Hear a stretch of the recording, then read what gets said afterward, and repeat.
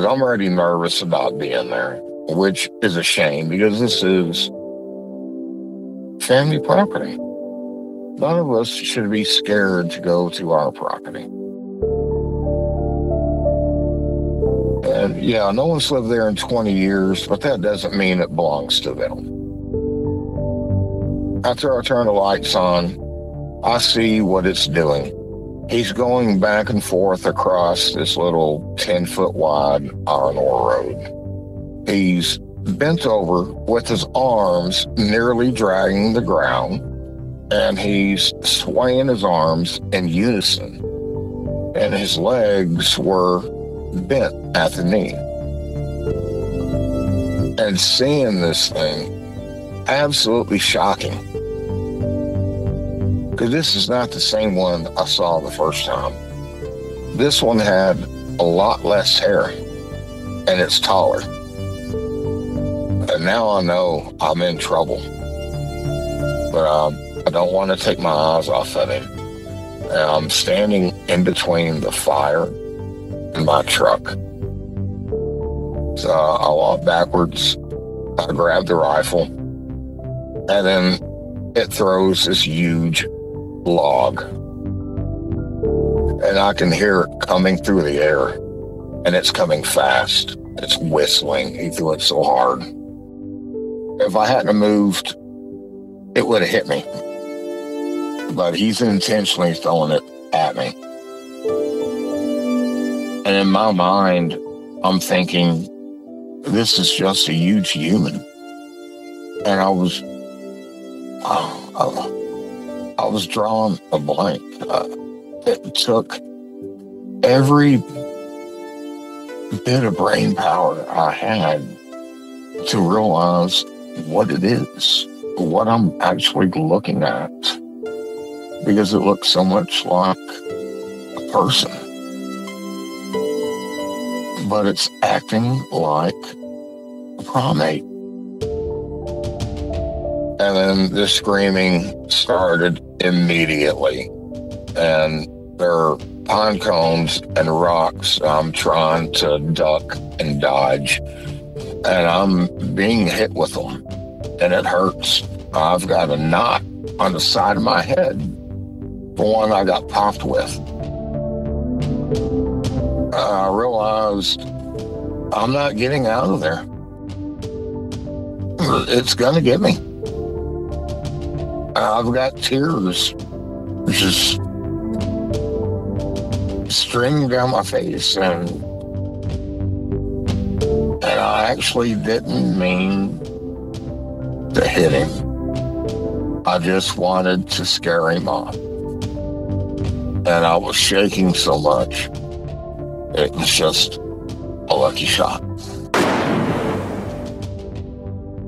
And I watched him fall through the scope, and I can hear him groaning.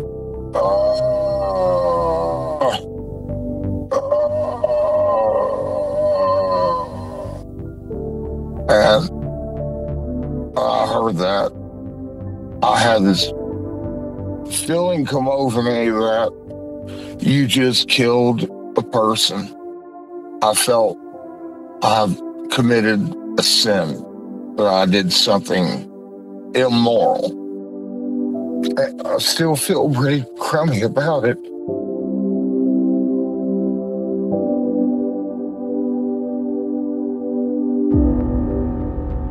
It looked like somebody was bent over and had their head in the window of the deer blind. It either heard me or smelt me, and he pulled his head out of the tent and stood straight up, and that shocked me.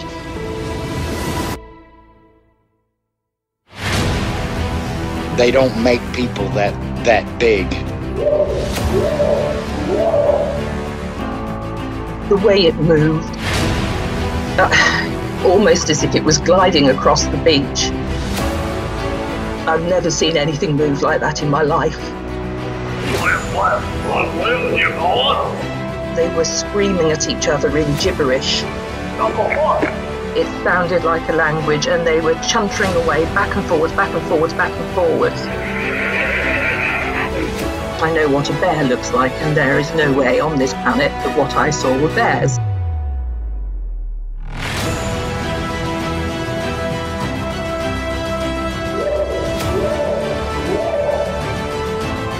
911, what are you reporting? Jesus Christ, you better... Sure. Gia! Hello? Get somebody out here. What's going on now, sir? That son of a bitch is about 6'9", I don't know. Do you see him now, sir? Yes, I'm looking right at him. Uh-oh. I hear Timothy Renner from Strange Familiars podcast is looking for where my footprints went.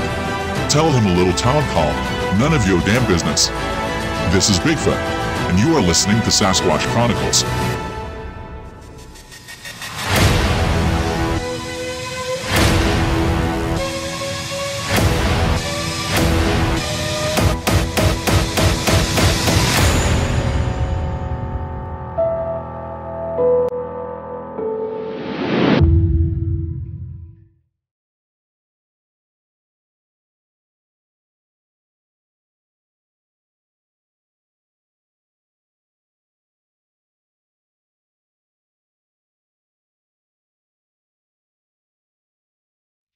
Welcome to the show, everyone. Thanks for being here tonight. Got a great show planned for you.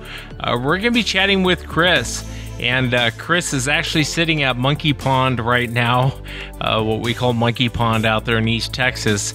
But Kris and I were talking the other day, and he was telling me about 3 different encounters he had on this property his family owns out there in East Texas. No one really lives there anymore.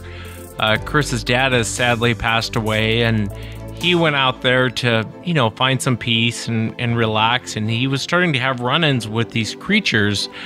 Very fascinating encounters. And, the aggression, I think, is shown. And I know, Kris is a good man. He feels bad about shooting this creature. But, in his position, I don't know that I would have done anything different. And I think after you listen to the situation he was in, I would have shot the thing too. It's a very terrifying encounter, and I really want to thank Kris for coming forward and sharing it. If you've had an encounter and you'd like to be on the show, shoot me an email. My email address is wes@sasquatchchronicles.com. If you get a chance, check out sasquatchchronicles.com. You can become a member and get additional shows. I'll be back on Sunday for the members. Let's jump into it tonight. I want to welcome Kris to the show. Kris, thanks for being here. Yes, sir. Thank you. Yeah, thank you. And I know that you actually own this property. Your family owned it for a long time. And I know your dad has sadly passed away, and you still own the property. You go out there. And tonight, what I'd like to do is talk about the 3 different encounters that you had on the property. If you would, Kris, just kind of walk us into the first encounter to kind of tell us what you were doing and what happened.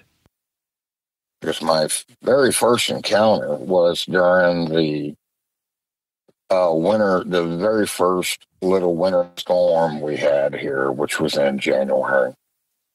We had a light dusting of snow and ice. I thought this would be a perfect opportunity to go to Burkeville and check everything out and see what I can see. I get there and I make my camp, unload the ATV, and I don't go anywhere unless I'm armed. I had a pretty powerful and pretty popular AR and 45. I had them both strapped to me. I had a headlamp on. So I rode down our iron ore road, and I get to the very back of the property, which is like a 2-mile drive. And I'm seeing this soft white glow coming from about 20 foot up in a tree. Now, what it actually was my LED light bar on the ATV reflecting a creature's eyes. But I'm not thinking anything like that, because I still actually had a pretty healthy skepticism. So I get within 50 yards of it, and I turn the folder around, I hop off, and I'm walking up to it, and I'm looking back and forth, left to right, and I hear a loud thump, and immediately following was a growl. And I stopped dead in my tracks. I looked up. I didn't see anything at first. I saw what I thought was a tree growing kind of sideways. Looked again, and it was patchy hair. I said, that is not a tree. Oh my God. And I looked down, and I started backing up. It growled again. I froze solid, and I really hate to admit this, but I urinated all over myself. I would have too.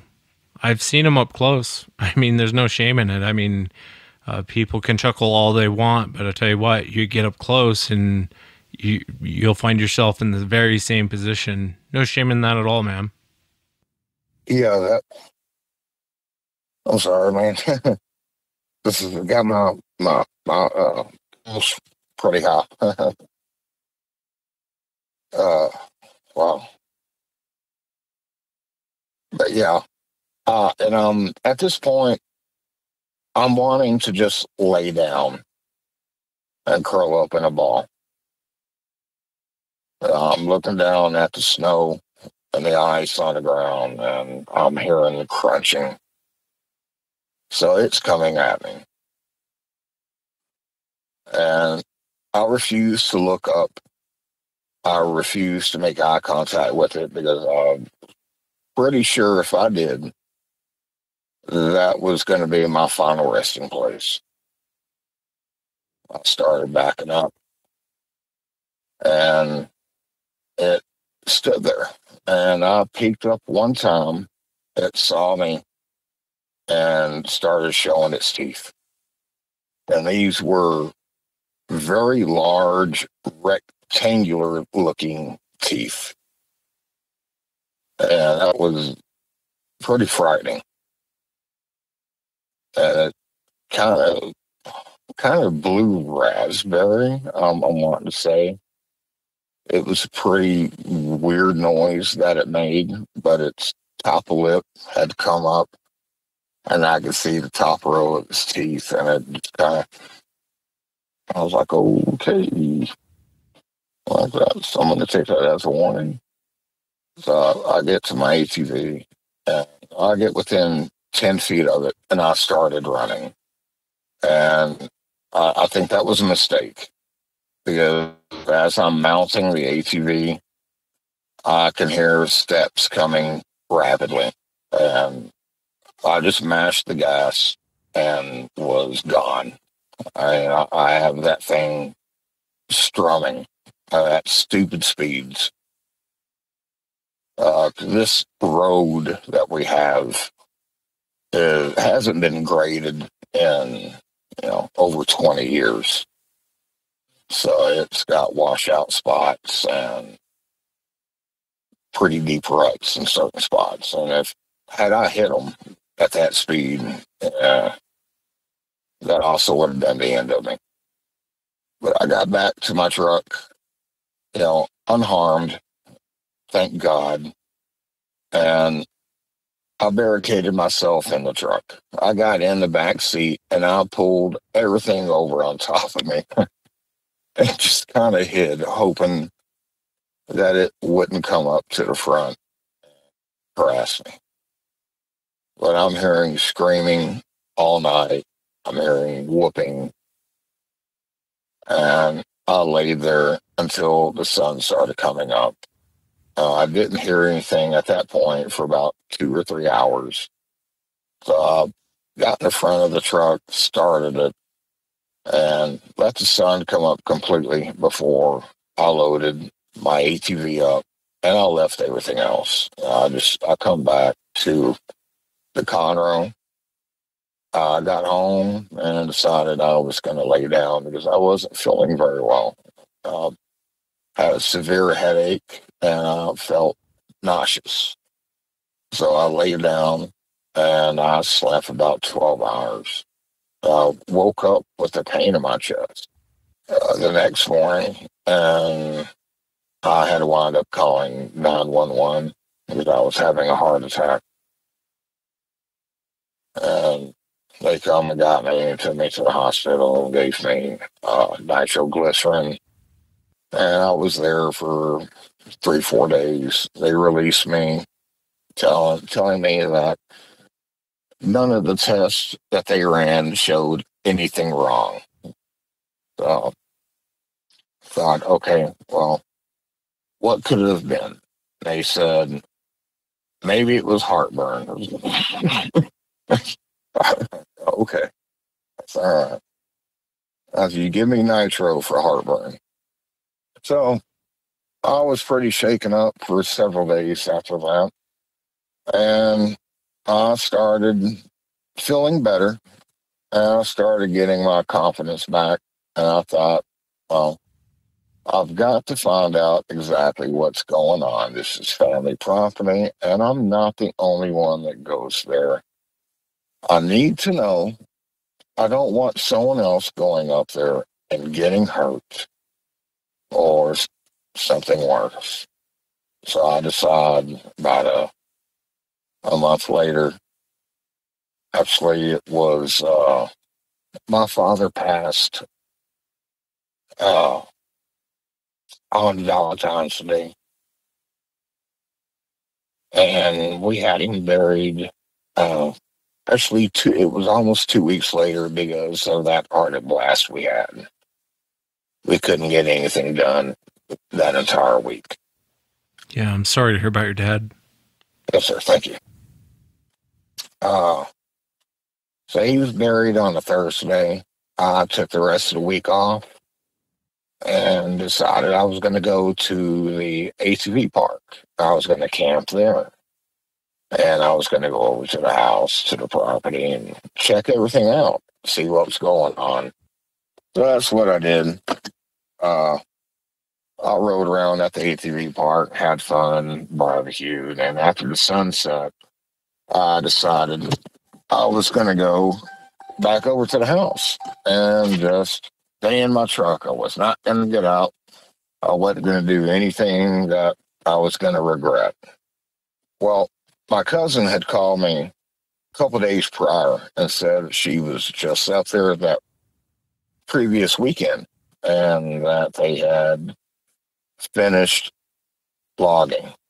They logged 50-something acres of the property, and she was really upset about it because this is a beautiful piece of property. It's been in our family since, I think, 1920. We were all pretty much raised there. It's home to us. So I told her I'd go by and check it out. Well, I get up there and I start heading down the iron ore road, and I have the ATV in the back, and the ATV is 800 pounds.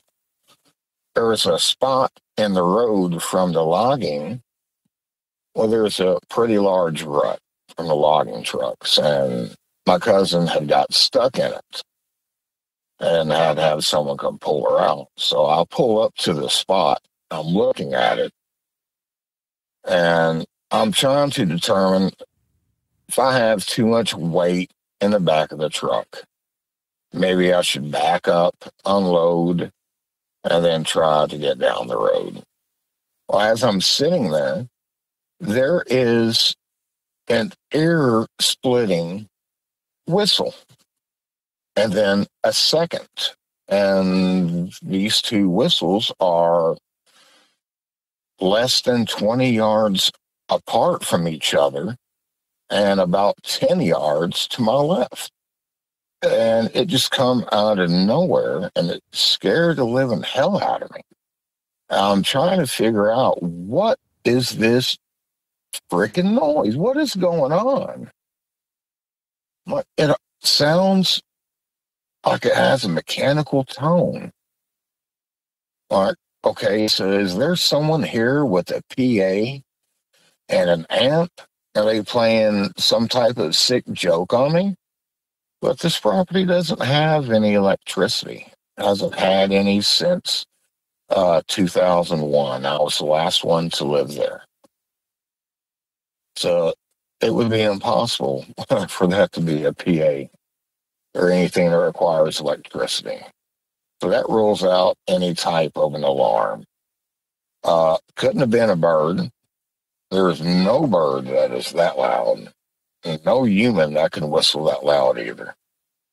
Because my hearing is pretty poor, and it's causing me to cover my ears. So I start backing up, and this noise slowly stops. And I said, okay, well, that's really weird. So I pulled back forward, and it started again. And at one point, I'd rolled down the window about 3 or 4 inches and just kind of stuck my mouth over to the crack and yelled, "Shut the hell up." When I did, it seemed to pause for a second. I said, okay. I'm like, that's really weird. And I'm thinking this has got to be some type of a pressure alarm. So I grabbed my flashlight and Like actually, what kind of alarm did you say, Chris? a pressure. Oh, I was pressure. I thinking, gotcha. yeah, I was thinking there had to be a pressure pad or something underneath the truck, but it doesn't make any sense.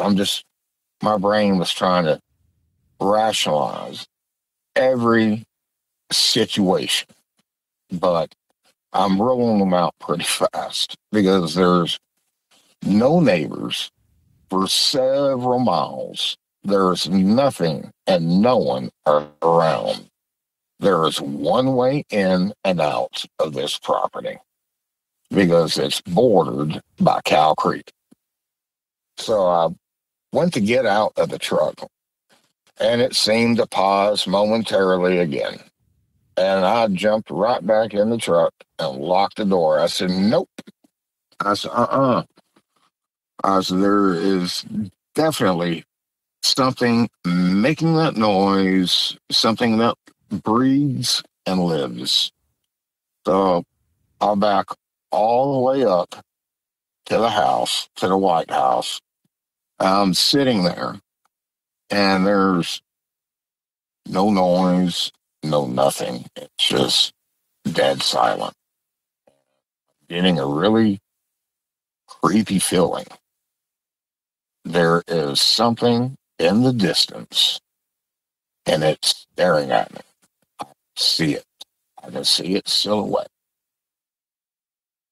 And I'm starting to get incredibly angry. I have a bit of a temper. I'm a pretty big guy, and I really need to get my ass kicked good one day. That would probably stop my temper problems. But I get out, and I've got my pistol, my rifle leaning up against the truck. I get a fire started. Well, as I'm tending to the fire, getting it stoked up, I hear this god-awful, I want to call it a laugh, but it was, I hate to use this term because I don't want to sound like I'm a religious nut. I apologize if anyone out there is religious, but I'm not calling you a nut. I just don't want to sound that way. It sounded demonic.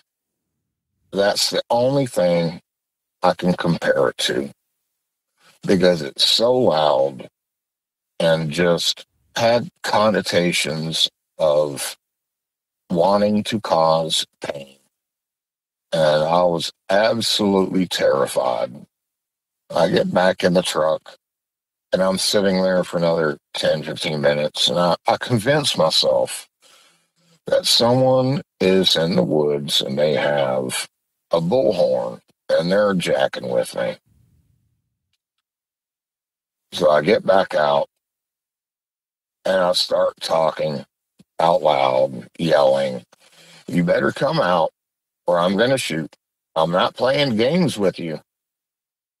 Whoever you are, I think I have a pretty good idea.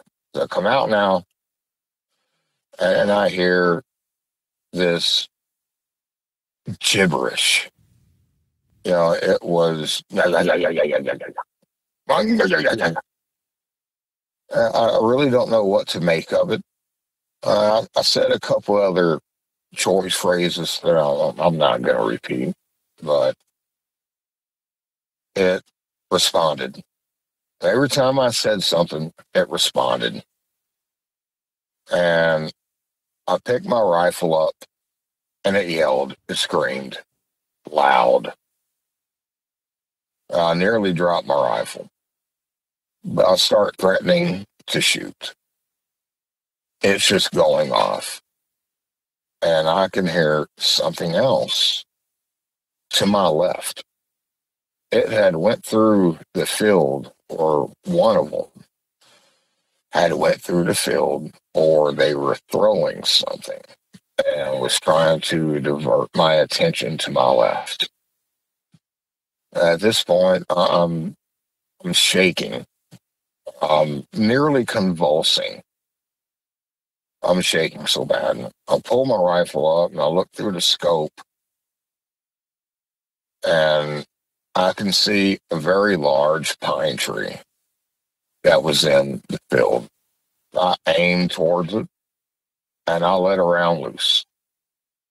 And there was dead silence for about a minute. And then I hear more crunching and breaking, and really loud, and sounded like limbs being broken. And this is coming from my left. So I chambered another round and I fired in that direction. And then there was silence again for another minute. But now I'm getting this feeling that they're done playing and that they're about to just bum rush me. And that's going to be the end of it. So I threw everything in the truck, left the fire burning, and I hauled ass. Yeah, I feel for you, Kris, especially being your family property. And I always said, someone in fear, give them a gun. They will shoot someone. I think we as humans, we're just trying to, it's self-preservation. Do you think you actually hit it? I'm pretty certain I hit it because the way they were screaming afterwards, or I may have came close, but my last encounter, absolutely did hit it because there was blood on the ground.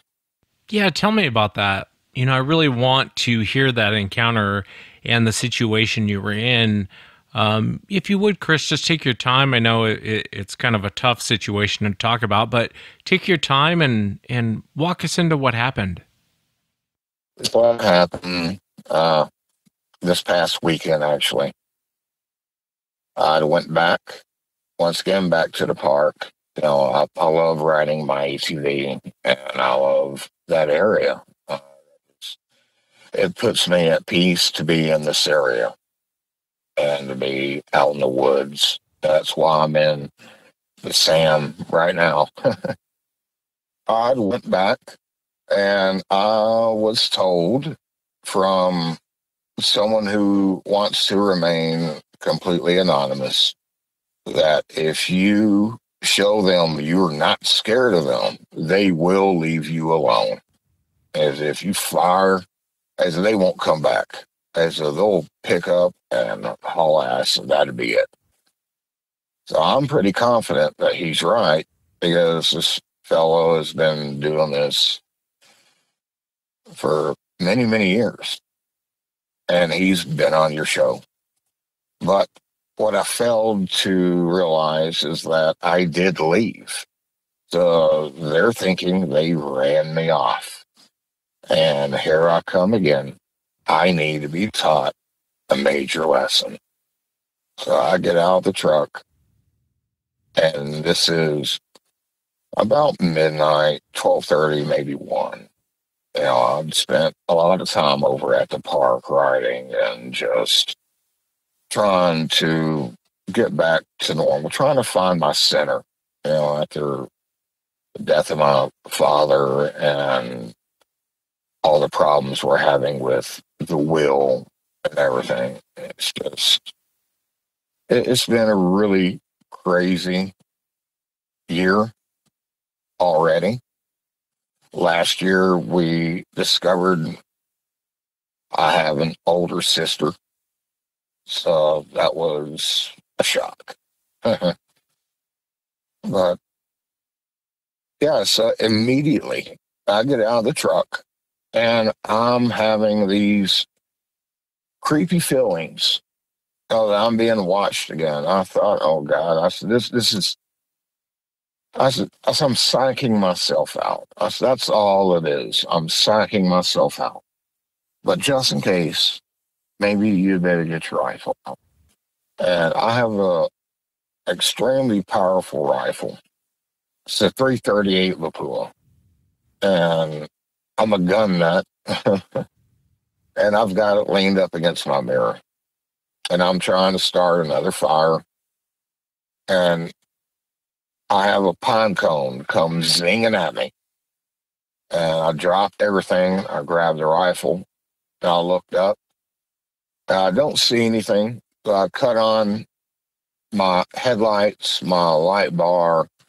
I get my flashlight out and I put it on the hood and turn it on. I need every bit of light that I have because I'm already nervous about being there, which is a shame because this is family property. None of us should be scared to go to our property. And yeah, no one's lived there in 20 years, but that doesn't mean it belongs to them. But I'm sure that's what they think. After I turn the lights on, I see what it's doing. He's going back and forth across this little 10-foot wide iron ore road. And he's bent over. Well, I say he, I don't really know for sure. I didn't see any breast, but he's bent over with his arms nearly dragging the ground. And he's swaying his arms in unison. And his legs were bent at the knee. And it looks like he's about to attempt a barrel roll. It is the way he's crossing this road back and forth. And seeing this thing was absolutely shocking.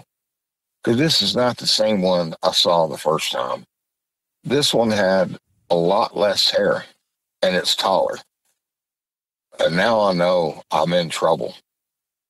And it keeps looking to it, what crossed the road, and it stopped over by the edge of the tree line. And it keeps looking to his right.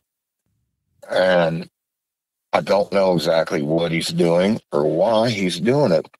But I'm getting the feeling that he's wanting me to look that direction for some reason. But I don't want to take my eyes off of him. And I'm standing in between the fire and my truck.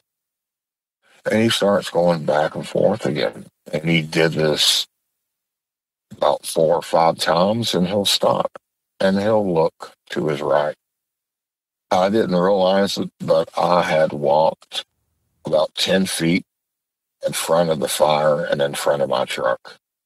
And I realized what I was doing by the wind blowing and blowing up the back of my shirt and really startling me because I thought, okay, well, he's got me. So I walked backwards.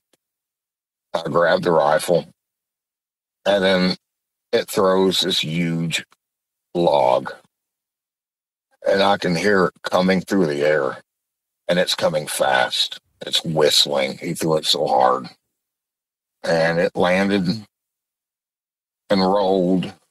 If I hadn't moved, it would have hit me, but he's intentionally throwing it at me. And in my mind, I'm thinking, this is just a huge human. And I was drawing a blank. It took every bit of brain power I had to realize what it is, what I'm actually looking at, because it looks so much like a person, but it's acting like a primate. And I hear snapping to my left, and I'm thinking, well, this one is coming closer. This has got to be the one I saw the first time, because this one directly in front of me is different. So I fired to the left again, and then the screaming started immediately. And there are pine cones and rocks I'm trying to duck and dodge, and I'm being hit with them, and it hurts. I've got a knot on the side of my head for one I got popped with, and that one hit me incredibly hard. I realized I'm not getting out of there. It's going to get me. I've got tears just streaming down my face, and I actually didn't mean to hit him. I just wanted to scare him off. I aimed center mass, and I was shaking so much. I was really surprised. It was just a lucky shot. But I pulled the trigger and hit him, and I watched him fall through the scope, and I can hear him groaning. Oh, oh, oh. And I heard that. I had this feeling come over me that you just killed a person. I felt I've committed a sin, that I did something immoral, and I'm going to pay for it one way or another. I still feel pretty crummy about it. I wish I could take it back. I wish I could take it back. Yeah, I feel for you, Chris, and I'm sorry you were put in that position and the way you feel now, but, what's the alternative? Either you get them or they get you. I don't know that I would have done anything different. I probably would have shot way before you actually shot. And I was having flashbacks as you were talking about the log being thrown at you and the noise of it going through the air, because I experienced something very similar not far from where this happened to you. And you're right, you can hear it coming through the air. It's like a helicopter blade, as the logs going from end to end being thrown. I don't think I would have done anything different. I understand the way you feel. I think you're a good man, and I think that's why you're feeling bad about the situation, but I don't think I would have done anything different than you did. I probably would have shot way sooner and probably a lot more than you did. You were protecting yourself. I was frightened, and I'm still frightened. And like I said, this is family property, and I don't want anyone else to get hurt. If I have to sacrifice myself to keep my brothers or my sister, that's still sounds weird, because I've got 3 brothers. For 40 years, it was just the 4 of us. And now we have an older sister. Yeah, that's strange. I mean, to lighten the mood a little bit, how did you know you had a sister? I mean, how did that come about? Or if you don't want to talk about it, you could say none of your business, and you won't hurt my feelings. So, Oh, no, that's fine, man. My my dad, he's in pretty bad health. He had a liver transplant 7 years ago. I guess he knew that his time was getting short. He and I both knew it because I moved in with him over here, and he needed help. My brother couldn't be there 24/7. So, and we didn't always have a healthy relationship. At one point, we were pretty toxic to each other. So, when he got out of the hospital, I wanted to make up and spend time with him because I knew he wasn't going to last. Because liver patients, even after getting transplants, do not live a full, long life. I didn't want any regrets. So I moved in, and like I said, I think he knew his time was getting short. So he got into touch with his ex-girlfriend, which is the woman he dated before he met my mother. She told him, I've been contemplating telling you this for 44 years now, Kenneth, but you have a daughter. My oldest is yours. And he told her, he said, I kind of had a feeling. Got a blood test done, and sure enough, she's one of us. Oh my God. And she is actually, from what I know of her, she has a very similar personality to me. And I'm not surprised.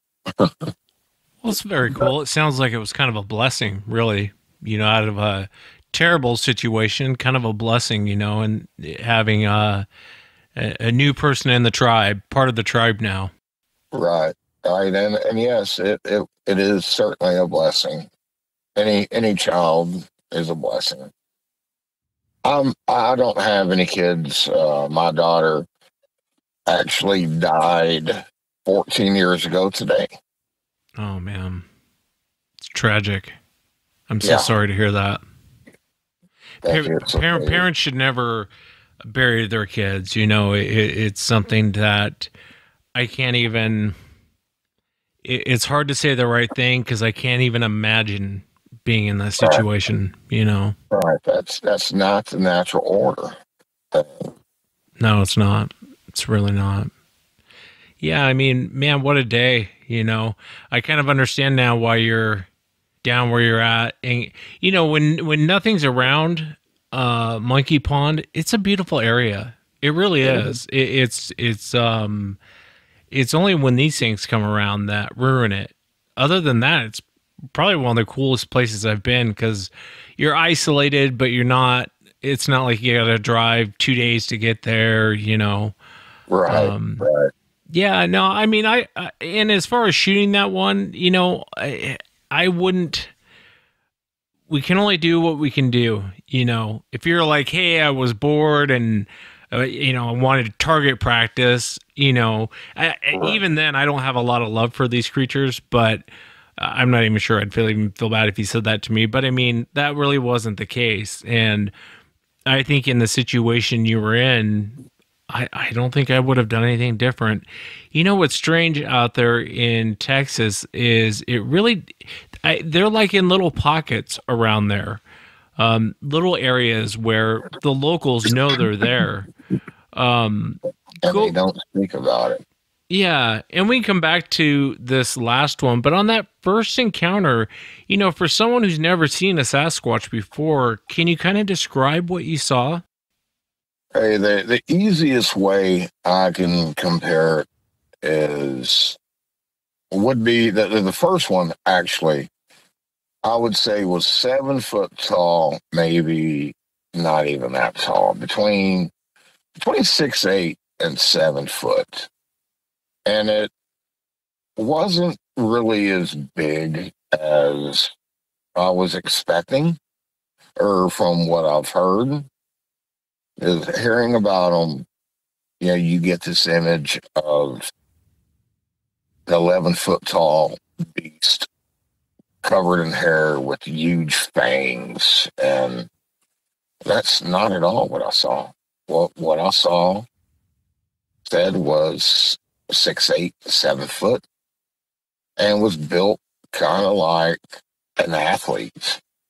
He was lean, but still muscular, and had patches of hair. The hair on his face, he didn't have any hair around his eyes, his nose, or his cheeks.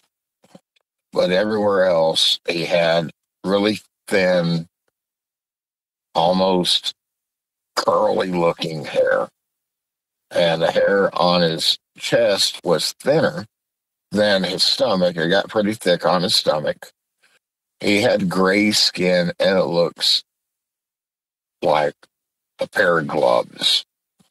Yeah, I appreciate you going into the details. They're creepy to look at. And you're right, down there in Texas, I would say from most eyewitnesses, your average height is 6'7", maybe 8 feet tall. And up here in the Pacific Northwest, they're definitely larger for whatever reason. Right. I just think it's just maybe the genetics of this Texas tribe or troop. Yeah, I've always wondered if it was resources. You know, because Texas, there's a, you know, if you've never been to East Texas, it looks a lot like Washington State. It's green and it's dense, and but I'm not so sure that they have all the resources like we do in Washington. That's my opinion. I could be way off on it. Who knows? You know. Oh, I've said it before. Your opinion is a lot more valuable than you think, man. I mean, you've been doing this for 10 years now, and you've interviewed the world's premier Bigfoot researchers. So if anyone knows what they're talking about, it's you. You know, so. Well, I appreciate that. I don't know. A lot of it's opinions, you know, it's opinions you form based on people's experiences and your own experiences. And I would like to say I have all the answers, and I don't. It is cool to hear people's encounters because you do get an education from it. I give a lot of the jerk researchers a hard time, and I know I always say researcher, and I use it in a real vague term.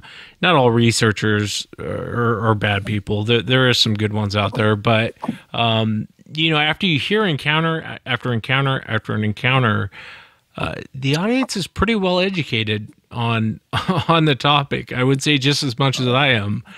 Now, is there still things going on this property, or do you have concerns? Kind of, has anything else happened since everything went down?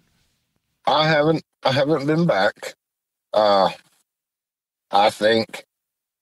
Well, I went back the next morning. I went back to the park and tried to sleep, but couldn't. So I went back around noon. And I pull up and start heading down a road, and I stopped. And I got out because there's this red, oily fluid on the ground. And I thought, well, who the hell come up here with a leaky transmission?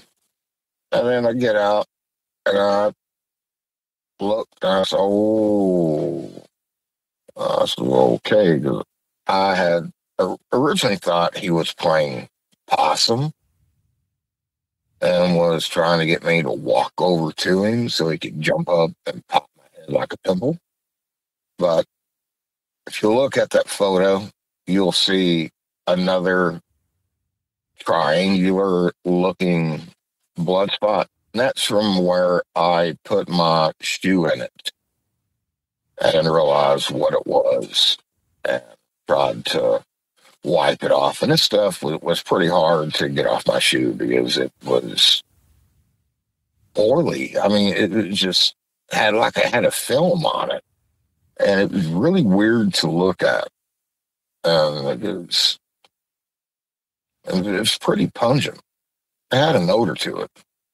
I don't know if that was from the heat, from it sitting there for 8, 9 hours or what. But yeah, so I see that. And I said, okay, I said, it's time to go. I said, the Black Hawks are going to be coming any minute now.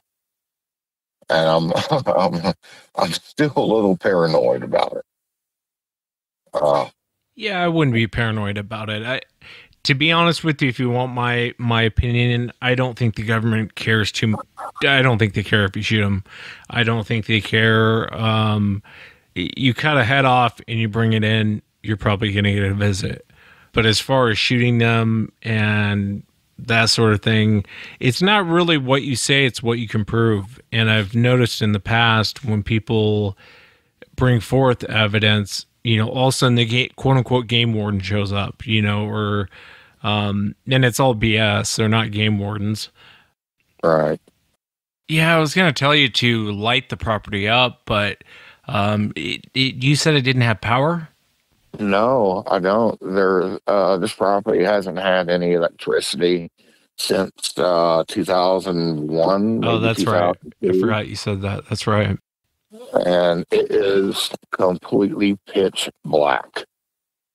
I mean, when we lived there back in 95, 6, and 7, and even when I lived there in 2001, we had a floodlight on the power pole out in front of the house. And I remember when I was a kid, and I used to go up there with my grandfather for the summer, he would always tell me, if I have to go outside at night, to stay in the light. Other than that, at sundown, he wanted me in the house. Now, during the day, he would get me outside and get me to working on the tractor or helping him plant rows of corn and peas. And he would always have a rifle and a pistol with him. And he would always look up and scan the wood line, not every 15 minutes. And I thought, well, this because he's a veteran of WW2. He was a Marine for many years, and that's just how he is. But after talking to my mom the other day, she told me something that she failed to mention in my 40 years of life. And that was when they were kids living there was a bear, had a huge black bear had walked up to the tree line and was slapping and clawing a tree and screaming and yelling. And Grandpa got real scared, and they were all scared, and he made them go inside, and he got his rifle, and he ran out back and was yelling at it, saying, "Get the hell out of here, don't you come back." And fired up in the air, and they were telling him, shoot it. He was, no. Y'all shut up and get inside.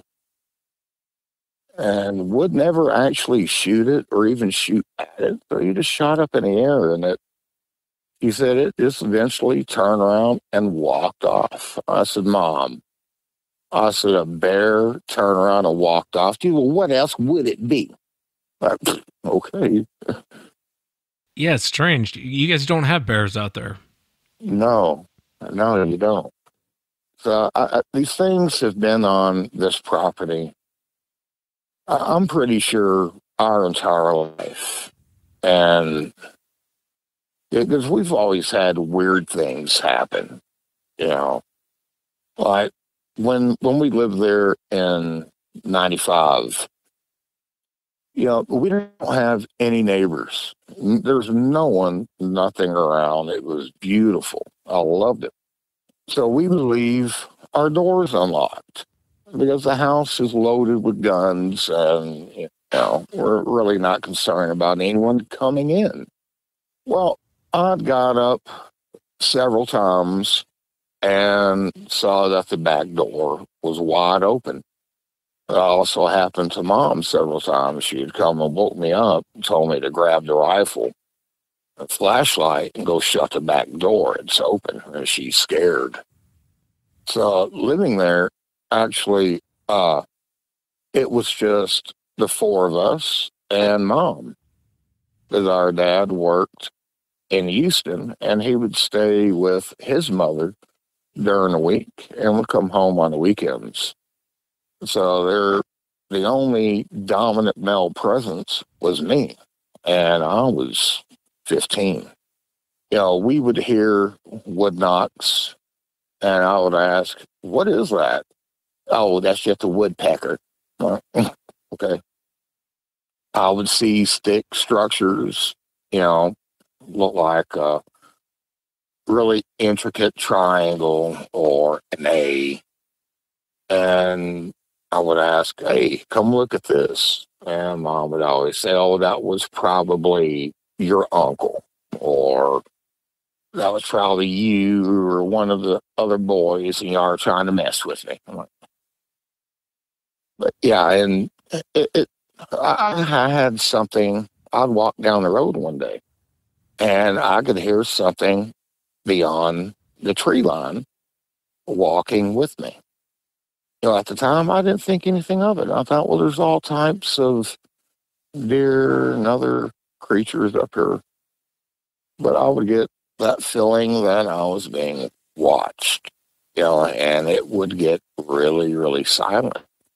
But we never had any problems, which can only be by the grace of God, because there are cougars, bobcats, and huge canebrake rattlesnakes in the area.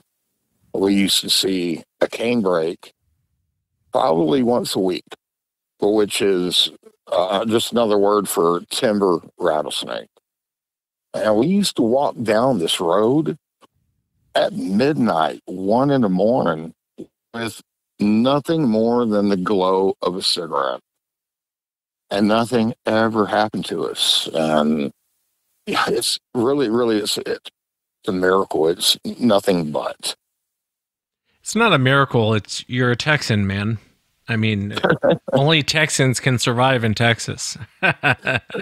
Everyone else dies, either from snakes or hogs or, it always cracks me up when I was down there because, people who are from Texas, I remember a water moccasin. It's what I forget what there's another name for it, but you know what I mean. A water moccasin. It was out there. Cottonmouth.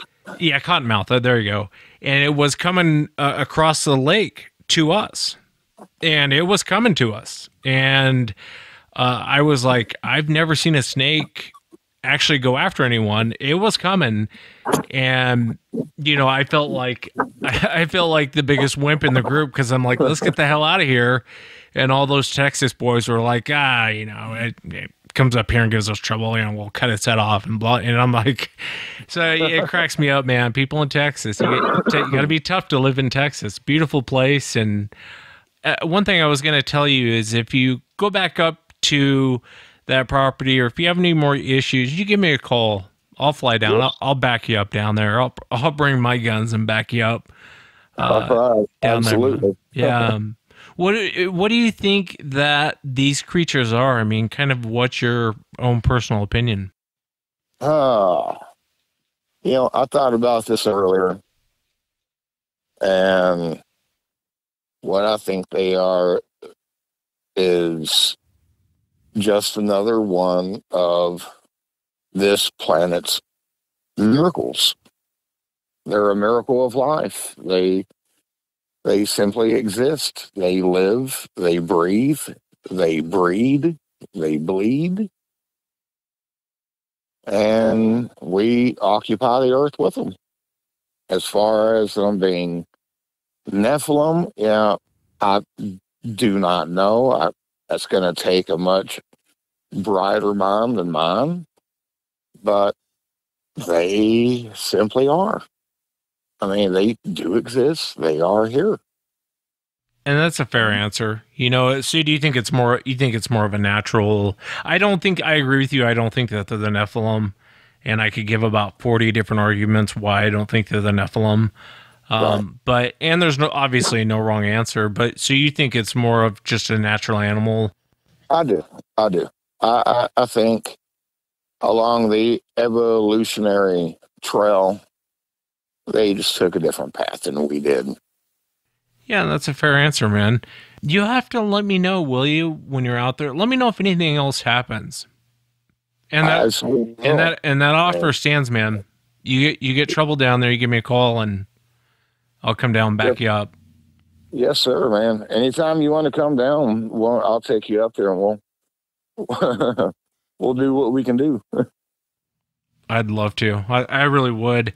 And Kris, with all the, all the tragedy you've dealt with your life, your dad and your daughter, and you're a good man. A lot of people don't end up good men after, so many heartaches through life.